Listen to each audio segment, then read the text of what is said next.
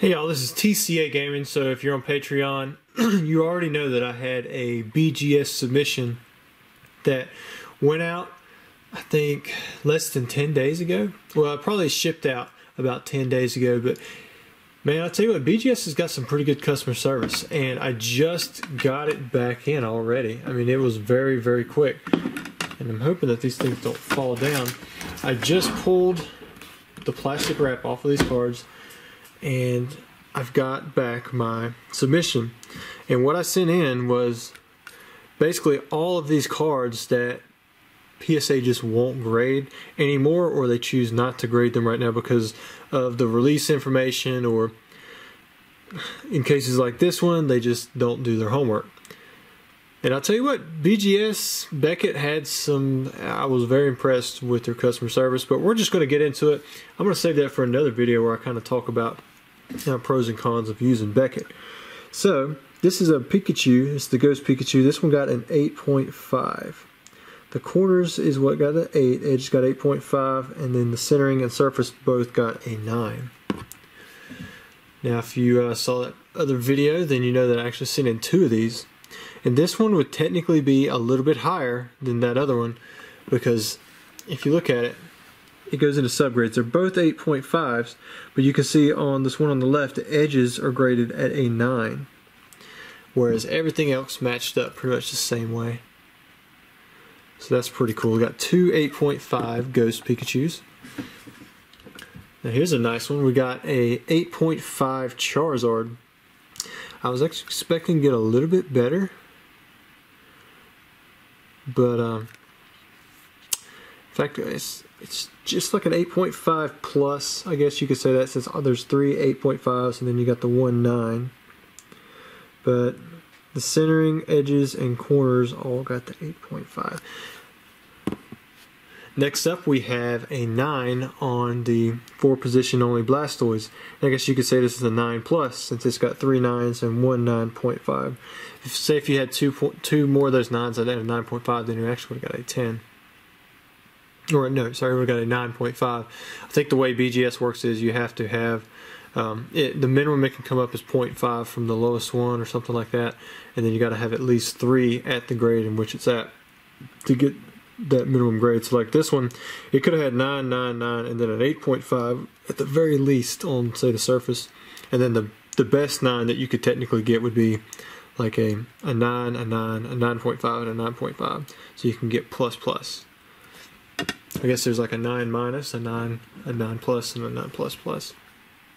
This would be a 9 plus plus, because if you look at it, it's got 2 9.5s and then 2 9s. If either the corners or the edges had gotten a 9.5, then it would have gotten that 10 grade, or it would have gotten a 9.5 jump, which that was pretty close. That one looked good on the back there. Centering is what I would have thought it would have got a 9 on. This one's 8.5, 8.5, 9, and a 9.5. So it doesn't work like where, say, if corners was 9 and surface was 9, then this right here would actually be a 9 overall. But even though that's 9.5 and that's 8.5, and the average would bring it to a 9, it's not the same thing. That's not really how it works. The most it can come up is that 0.5, and it's got 2 at 8.5. So you're not going to be able to bring that to that 9 grade. Overall, I did get to see these in the email before they went out, and I'm pretty satisfied with the grades. Mostly 8.5s or 8 to 9s, and then there's some that I am a little wondering about, and I'm just ready to see those.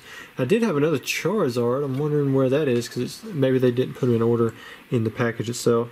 So this is a 9 plus, 4-position only Ampharos. This would be a 9 plus plus Ampharos.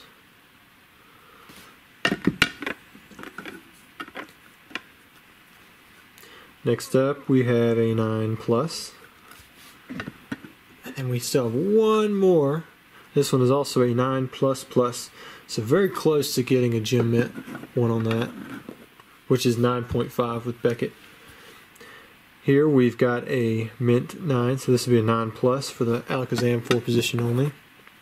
And now if you're going to notice something with this, they change how the, what color that little label is. Like those are silver. This one is going to be white. You've got a near mint. The centering is 9.5, which, why wouldn't it be? You've got corners, edges, and surface at 7. And that 9.5 doesn't bring the 7s up. To be honest with you, 7 is pretty generous in my opinion on this card. But what's special about this one is it has that ghost print. And then if you look up here, it actually says ghost stamp on it. So I find that really cool. 199-02. Not even sure what the heck that's supposed to mean. Like for the year, it's 199-02. Yeah, all those other ones say 2002. That was in 1999. I'm not sure how that label come out like that. Now we've got our first gem mint, 9.5. This would be a 9.5 minus, I guess. Because if you look, it has 3 9.5 grades and it has a 9 on the corners. And again, you see that they changed this from a silver to a gold. So that's really cool. Doug Trio is definitely one of the harder ones to find. Next up, we have a square cut Suicune. Let's see, Surface got the 8. You know, I really thought these were very clean. I was expecting to get some high grades on these square cuts. Like super clean front, back, surface, all that. Looks like centering got the 8.5. You know, I kind of understand that. You get edges at 8.5. And corners and surface. Still very cool to have it finally encased. It's not like it will be going anywhere. And then we have here an 8.5 on the Shining Gyarados. Very cool. Again, these are square cuts. I got a full hollow set on the Neo Rev. Next up we have Shining Gyarados, or Shining Magikarp. We just had Shining Gyarados. And this would be an 8.5 plus. So we got the 2 Shinings already out of the way. Next up we have Alakazam with a 6, which, yeah, I mean, that's pretty perfect. There was a ding in the top of it. Surface got a 5, so I guess maybe once you get into the little bit lower grades, you can jump a full grade. It's got an overall 6, 8.5, 8.5, 7, and a 5. Very cool. I'm glad that that one is graded. If you haven't noticed or you haven't seen the other videos, it has a hollow full shift. You see where it's not lined up correctly. And that is why PSA would not grade this one. They graded a few other ones, but just for some reason they wouldn't grade that one for me. And now we have the Articuno, which has like a major shift. And you know, I think an 8 is really generous on this. Funny enough, that centering is what brought it down with the 7.5.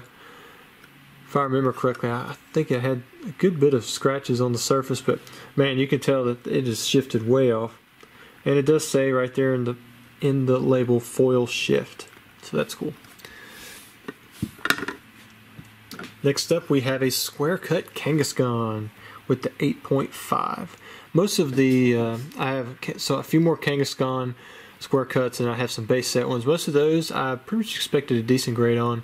Looks like the centering hit this one pretty good. I said the surface did as well, which Kangaskhan is really tough anyway, so making it square cut makes it that much more harder. This one is half a point less than that one. The corners on that other one were 9. This one's 8.5. Still a near mint. Alright, so we are through row number 1, and there are 2 more rows. And you guys, as you're looking at these, this is the first time that I have seen these as well. So this one is a partial square cut. They even labeled it partial square cut, so that's pretty cool. You can see on the left side, it's got 2 squared off corners. Got an excellent mint 6. I very much agree with that grade. Not going to argue with that at all. I was just happy to get this one encased. Next up we have Ninetales square cut, 8.5, and you know, if that surface had been an 8.5, yeah, this would have actually jumped up to a 9. Centering was a little bit more often. I wouldn't give that centering a 9. It's kind of funny, you look at these two, you know, this one's shifted to this direction and it got a 7.5, and that one shifted that direction, got a 9 on the centering. I'd say they're about the same with how much width, you know, difference there is. Maybe they were factoring the fact that it was square cut, so it changed it up a little bit. So we got an 8.5 on this Ninetales as well. And then we got a third 8.5, and then we also got a 9, which this is a 9 minus, this is an 8.5 plus plus, which I think is one of the benefits of using Beckett, they give you those little subgrades. You do have to pay for them, but you have the option, which is nice.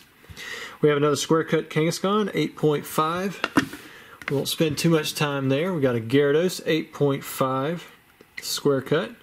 That one again had a surface ding or surface issue with it, so I brought that down. This square cut got a 7.5. Must have missed something on the corners. That brought that down quite a bit. Maybe that. I don't know. I would think, you know, if I had regraded that one. Oh, there it is. Front right side there. That's what got it. On the back side, you could kind of see it, but you couldn't see it as good as that. So that's probably why that one was brought down so much. Everything else was a 9. Alright, so next up we got an 8 on this one. 8s get that little white label. Once you get to the 8.5, that's when you start getting the silver, the special ones. Square cut Gyarados. Here we got a square cut Houndoom, and if some of you will notice that this is actually, it's got the hollow foil all over it. So I think most people consider that one the error, or that one the error where it's got the extra hollow all over it. A lot of them stop right there with the clouds. Jumpluff with the 8, yeah, centering on that one threw that off, so I totally get that one. Otherwise 9, 9, 9.5. Yeah, that could have easily been a mint 9. This one says the corners is off. Let's see if there's a ding somewhere. I don't see a ding on the front. Let's see if you guys see one. Well, if I ever cared about condition in the future, maybe that would be one that I regraded. But honestly, I'm just happy to have them. These are, you don't find square cut Neo Revelation hollows that much. As far as I know, the ones that I picked up on from that design, Wizards of the Coast designer, those were the only ones that have come up. I mean, I'm sure there have been some here and there. Surface killed this one, 7.5. You don't see too many like that. Cool. We got the inverted Dragonite, and it's got an 8899, and you can see it's got that inverted stamp there, which means basically the sheet was put in there upside down, so it was stuck right there, and it's supposed to be right there. Overall pretty good. On the right there I can see that getting a 9. Next up we have Mewtwo. I paid $1,500 for this if I remember correctly, or I traded $1,500 in trade. I'll probably never get that back out of this card, but I just wanted it because it has no stamp. You can see right there, there's clearly no stamp. They labeled it no stamp. Very cool. Very cool. Here are 2 cards I'm really glad got graded. So this is a Mewtwo, and if you notice up here on the top, it's a match print. The corners is what brought it down just a little bit to the 8.5. You can see on the back side it is white, it is square cut. You can make out some wording right there. If I hit it correctly, you might be able to see it. This is digital, and you can actually see print right there. And that says base. I think it's commercial base printing. And there's some kind of slaphatone, I don't know. But the full word says match print, and that's where I coined it from. When I got these from, again, that designer. He had these cards and a few other things. And then the other one that I kept was the Mew. These are the only 2 that I kept, and this is actually a 9+. It's got a 9.5 on the surface, and then the other 3 are sitting at a 9. See if it says it on the back here. Yeah, you can actually see right there it says Imation Match, which that will finish out match print, and it'll be commercial base printing. Very cool. I was so glad to get those graded. If nothing else, it's going to prevent them from being damaged in the future. Check it out. We did get a 9.5 on this one, which they forgot the subgrades. So I may have to call them about that, because I definitely paid for the subgrades on everything. And yeah, so that's very strange. I wonder if it's in the system. But got a gem mint, jumps up to the gold. Next up we have the Dark Raichu, and it's blurry. See that? It's not super blurry, but you can definitely see it. And they labeled it as blurry too, I guess. Makes my eyes hurt some. I'm trying to look at something like that. Got another square cut Kangaskhan. We've seen some of them. Got another square cut Gyarados. And this next one is an 8. Bumping this one up, we have a 9 on the Mewtwo. It's a 9 minus. The corners were only at an 8.5. Oh, here's some good stuff. We have a 7 on the no damage 9-tails. And let's check out the subgrades. Got corners and edges at 7, surface and centering at the 8 and the 9. Which overall, I mean, that's pretty good. I wasn't expecting that high of a grade. You can definitely tell there's damage along the edges. Next one is a 6.5. Got corners at 6 and edges 6.5. Moving on to the next one. This one's a 7.5. I wasn't really expecting any that high. Let's see what we got. Looks like it's a 7 on the edges. So, I mean, that's even like a 7.5. Well, I guess it wouldn't be a plus. Definitely the best. Very cool. I love the no damage 9-tails. This one got a 7. Again, I mean, that's a pretty solid grade for the no damage 9-tails. I mean, there's no way, unless someone just had one of these and they set them back, it's in perfect condition and it never got graded. Like, there's no way you're going to see 10s of these. The ones that are still sealed up are all going to have glue damage. So this one I was really surprised by. So if you look at this one says 8.5 on it. You know, look at that. Corner, surface, edges, centering, 9. And you look on this back side, maybe you'll notice it, but it's not in 8.5 condition. My opinion, I think I was expecting like a 6 out of this sucker. But you know what? I'm glad that it got graded that high. I just think that, man, they were really, really generous on this. In fact, the fact that the edges are at 8, I think maybe because it was non-hollow, so you can't really see stuff. But if I remember correctly, there was like almost like a surface bend right here. But you can see there's whitening on the edges for sure. I don't know. I remember that the surface of this card was not smooth whatsoever. So I wasn't expecting an 8.5. This was probably the surprise for me of the grades. I was expecting, you know, a few more 9.5s in the other ones, and then this I was expecting like a 6 or something on. Next up we have Alakazam. Got the mint 9 on that one. And I really hope that Anthony Caserta, Mr. Delibird Deals, I hope that he sees these, or that he likes this kind of submission. I know it's not PSA, but it is Beckett. You were my first patron. You signed up at the very, very beginning for the PSA graded submission stuff. So thank you for that, and you've been on here ever since.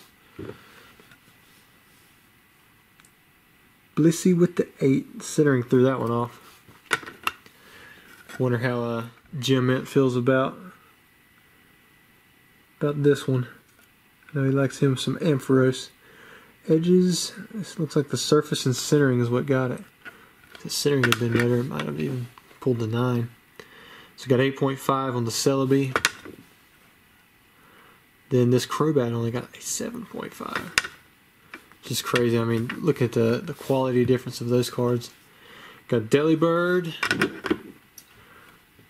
Entei with the 9. Check that out. And then we're going to finish off pretty strong. We've got us Ho-Oh. So the very last one with the mint 9, square cut Ho-Oh. So guys, I hope you enjoyed the video. My very first Beckett submission, I made sure it was all cards that I would remember. And I plan to set all these back into my personal collection where they were before. Maybe I'll sell some of the square cuts on the base, like the Mewtwo's and stuff that had multiples up. But a lot of this stuff is just going to go directly back into my personal collection. Let me know what you think. Let me know if you like the Beckett cases and why you prefer PSA or if you prefer Beckett.